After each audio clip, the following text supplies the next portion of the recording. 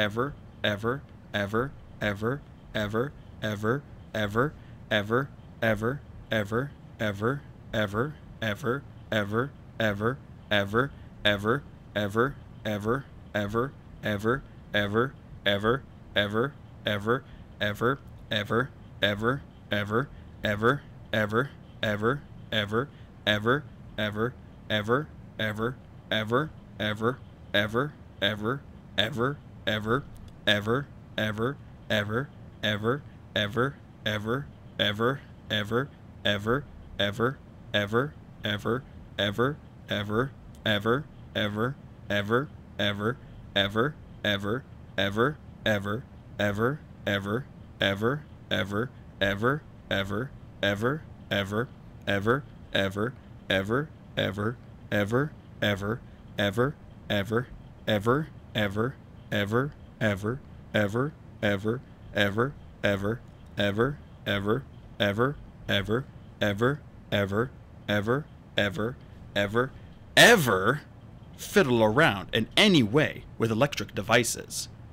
Ever. There are two reasons for this. One is that you can get electrocuted, which is not only deadly, but very unpleasant. And the other is that you are not Violet Baudelaire, one of the few people in the world who know how to handle such things.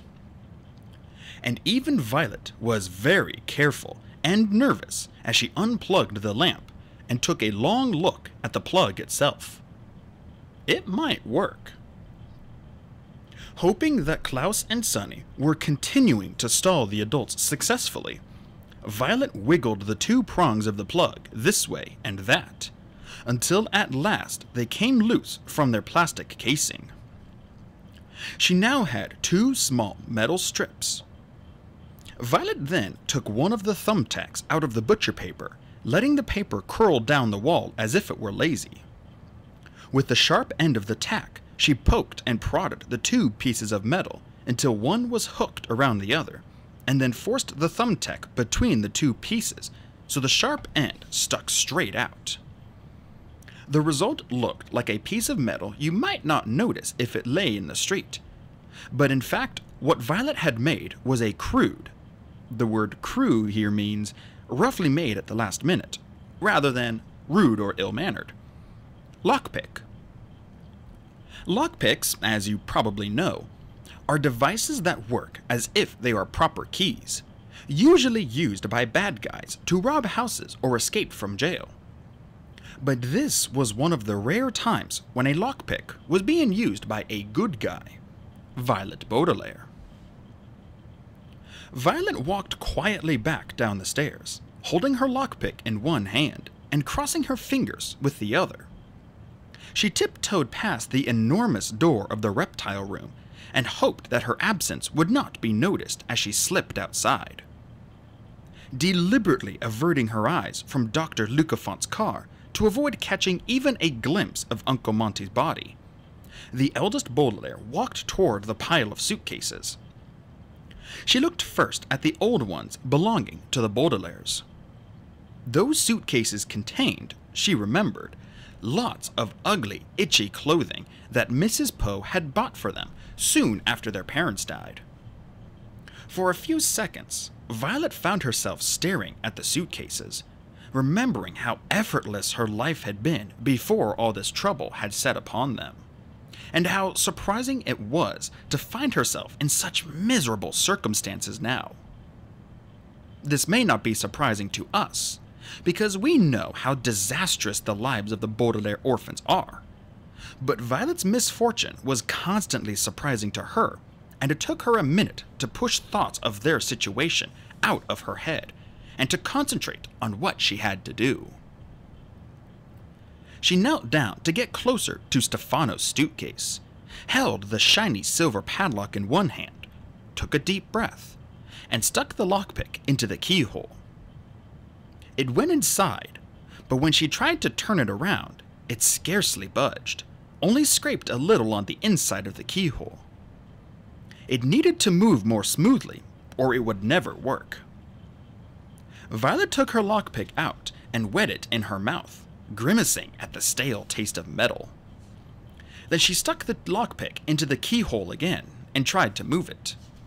It wiggled slightly, and then lay still. Violet took the lockpick out and thought very, very hard, retying her hair in the ribbon. As she cleared the hair from her eyes, though, she felt a sudden prickle on her skin. It was unpleasant and familiar. It was the feeling of being watched. She looked quickly behind her, but saw only the snake-shaped hedges on the lawn. She looked to the side and saw only the driveway leading down to Lousy Lane. But then she looked straight ahead through the glass walls of the reptile room. It never occurred to her that people could see in through the reptile room's walls as clearly as they could see out. But when she looked up, Violet could see through the cages of reptiles, the figure of Mr. Poe leaping up and down excitedly. You and I know, of course, that Mr. Poe was panicking over Sunny and the incredibly deadly viper, but all Violet knew was that whatever ruse her siblings had devised was still working. The prickle on her skin was not explained, however, until she looked a little closer. Just to the right of Mr. Poe, she saw that Stefano was looking right back at her. Her mouth fell open in surprise and panic. She knew that any second now, Stefano would invent an excuse to leave the reptile room and come find her, and she hadn't even opened the suitcase. Quickly, she had to find some way to make her lockpick work. She looked down at the damp gravel of the driveway and up at the dim, yellowish afternoon sun. She looked at her own hands, smudged with dust from picking apart the electric plug, and that's when she thought of something. Jumping to her feet, Violet sprinted back into the house as if Stefano were already after her and pushed her way through the door into the kitchen. Shoving a chair to the floor in her haste, she grabbed a bar of soap and from the dripping sink. She rubbed the slippery substance carefully over her lockpick until the entire invention had a thin, slick coating. Her heart pounding in her chest, she ran back outside, taking a hurried look through the walls of the reptile room. Stefano was saying something to Mr. Poe. He was bragging about his expertise of snakes, but Violet had no way of knowing that. And Violet took this moment to kneel down and stick the lockpick back into the keyhole of the padlock. It spun quickly all the way around, and then snapped in two, right in her hands. There was a faint sputter of sound as one half fell to the grass, the other one sticking in the keyhole like a jagged tooth. Her lockpick was destroyed. Violet closed her eyes for a moment in despair, and then she pulled herself to her feet, using the suitcase to gain her balance. When she put her hand on the suitcase, however, the padlock swung open, and the case tipped open and spilled everything all over the ground. Violet fell back down in surprise. Somehow, as the lockpick turned, it must have unstuck the lock.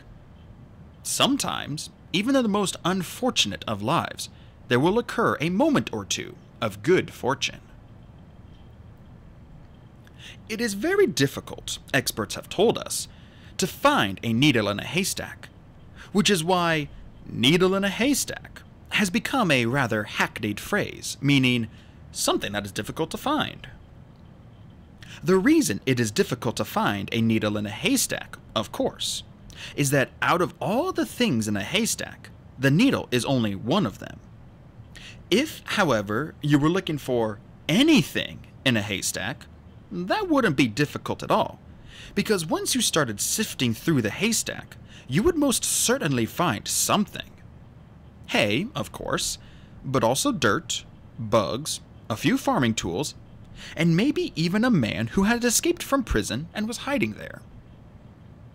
When Violet searched through the contents of Stefano's suitcase, it was more like looking for anything in a haystack, because she didn't know exactly what she wanted to find. Therefore, it was actually fairly easy to find useful items of evidence. A glass vial with a sealed rubber cap, as one might find in a scientific laboratory. A syringe with a sharp needle, like the one your doctor uses to give you shots. A small bunch of folded papers. A card laminated in plastic. A powder puff, and a small hand mirror. Even though she knew she had only a few more moments, Violet separated these items from the smelly clothes and the bottle of wine that were also in the suitcase, and looked at all their evidence very closely, concentrating on each item as if they were small parts out of which she was going to make a machine. And in a way, they were. Violet Baudelaire needed to arrange these pieces of evidence to defeat Stefano's evil plan and bring justice and peace into the lives of the Baudelaire orphans, for the first time since their parents perished in the terrible fire.